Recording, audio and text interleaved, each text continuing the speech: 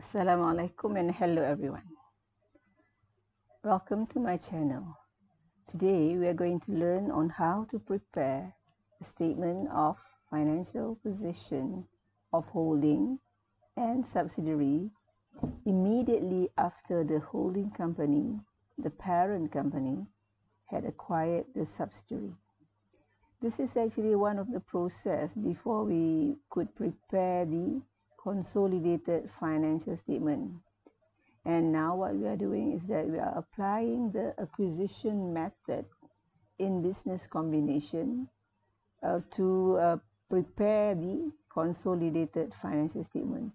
But what we will do for this exercise 1, happy and sunny, is to prepare the statement of financial position of holding and subsidiary immediately after holding company had acquired the subsidiary. But this is nothing to do with consolidation. The next video will be the one that will be talking on how do we consolidate after we have acquired the investment in the subsidiary. Okay, before I proceed, let me remind you that you should have studied example 1 and 2 on page 334 to 337 of the textbook. The textbook that is used here is the Group Accounting and Reporting by Jane Laza via 9 edition 2018. It was published in 2018. Let's look at the coverage of what I'm going to share with you today. And that is the first one in this exercise or in this example that I'm sharing with you. We are going to learn on how to compute the consideration transferred or the cost of investment that a parent or the investor has transferred to the subsidiary or the investee. And in this example or in this exercise is about the holding company that has acquired 100% of the equity shares in the subsidiary. So if that is the case, there is no non-controlling interest in the subsidiary. I hope you have already watched the lecture on the theoretical side of MFRS 10 and MFRS 3 in my other videos. If you have not, please do so.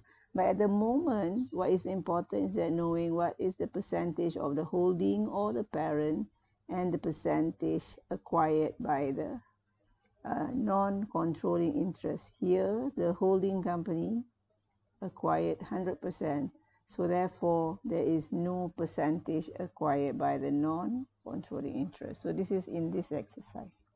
After we have done that, we are going to record the cost of investment in the equity shares of the subsidiary. I'm going to show you how do we record that in a journal entries. And then what is the effect of that in the statement of financial position of the holding company? What is the statement of financial position of the holding company immediately after the acquisition of the subsidiary? And what is the impact to the statement of financial position of the subsidiary after the acquisition of shares by the parent company? Meaning to say that when parent already acquired the control, but before the consolidation. So that will be done here in example 5, in coverage 5 and 6. Okay. Let's look at what we have here.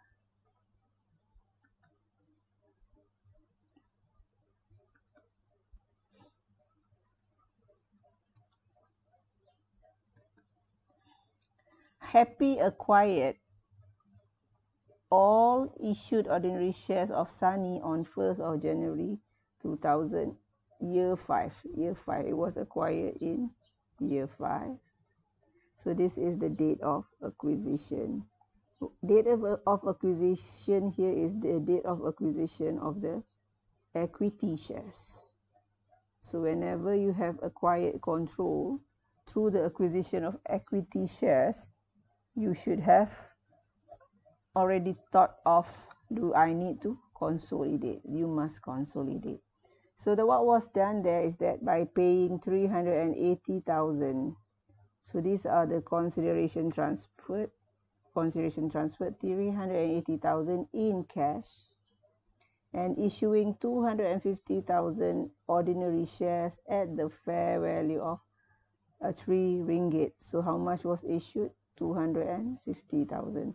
So this is another consideration transferred. So the consideration transfer can be in several forms in this company. That was through cash and also by issuing of shares at the fair value. These are the separate financial statement or individual statement of financial position of Happy and Sunny as at 1st of January, year 5.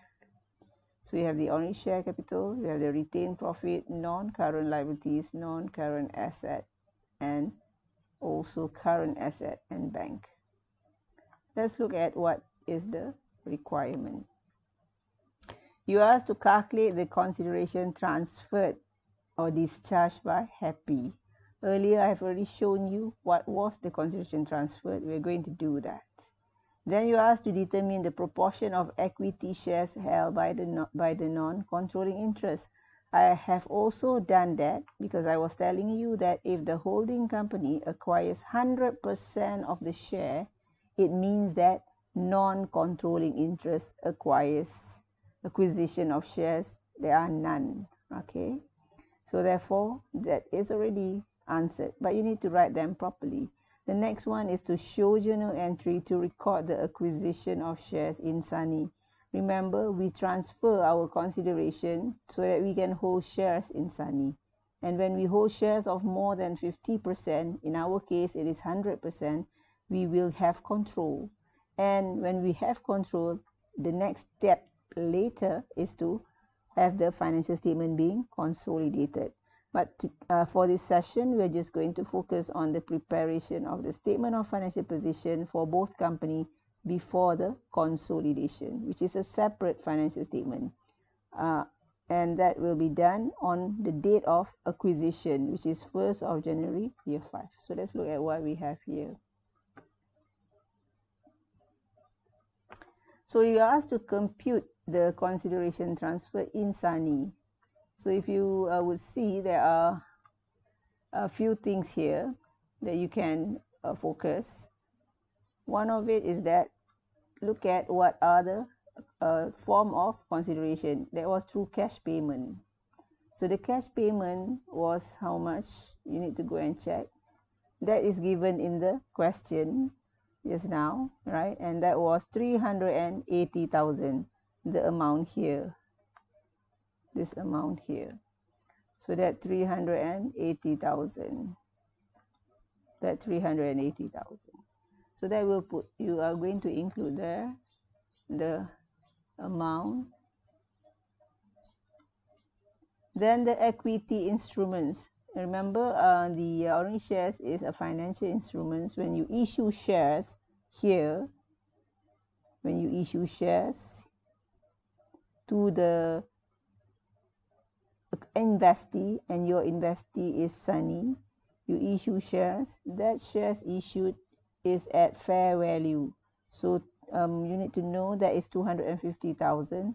The fair value is 3 ringgit, and therefore this is your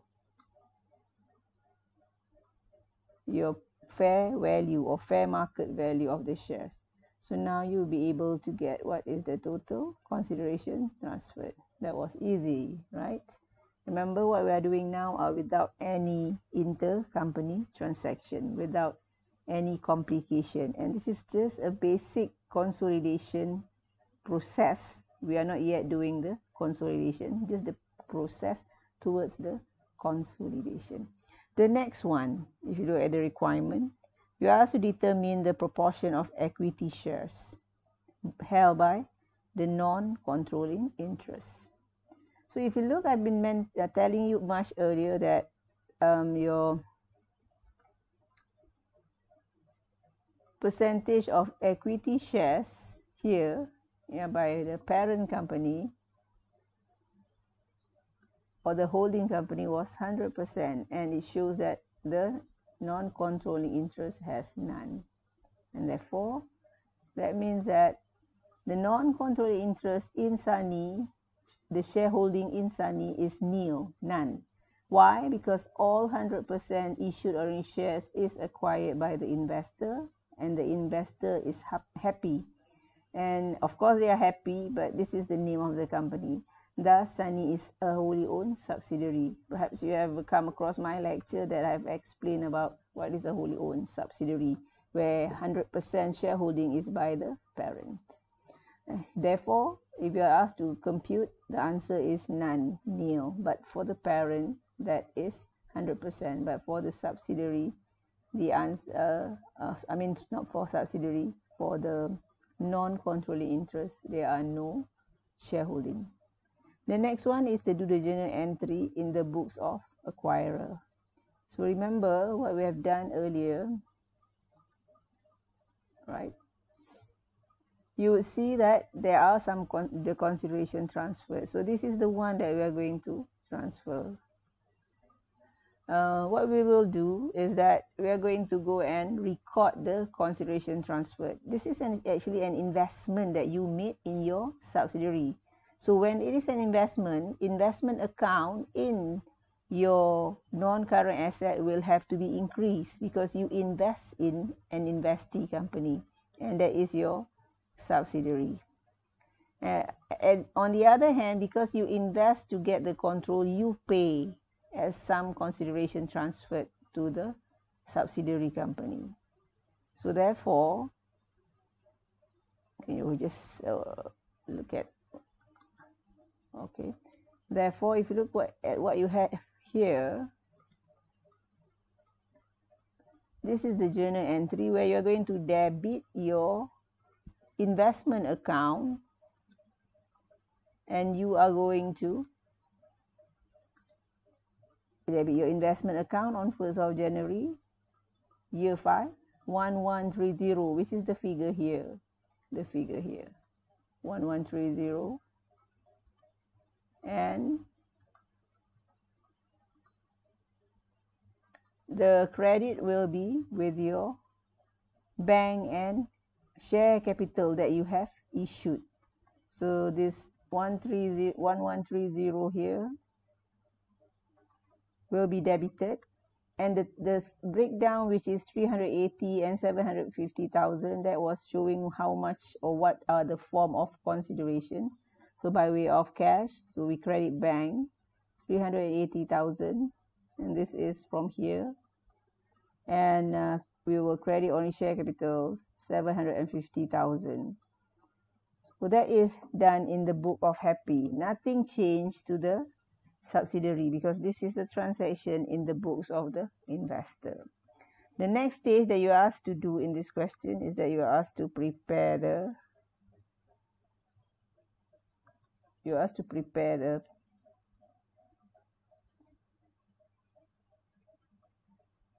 statement of financial position of Happy and Sunny immediately after Happy had acquired Sunny. So for Sunny, this will be exactly the same like this, right, as what you can see here. So if you look at for Sunny, what you have here